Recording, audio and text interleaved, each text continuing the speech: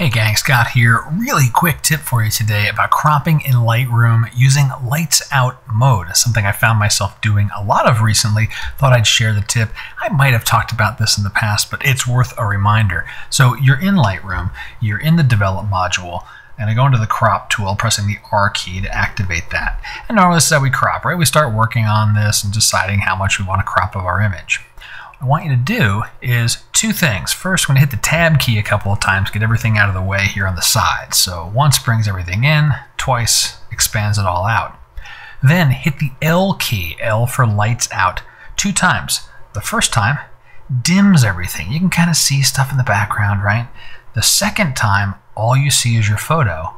But the crop is still active here, so I can still work the crop tool. And this really lets you just focus on your image to exactly what you want without the distractions of the interface. And then when you're all done, press the L key one more time, and everything is back. I'll press enter and my crop is finished. I can reactivate my side panels at that point. Continue on with my editing.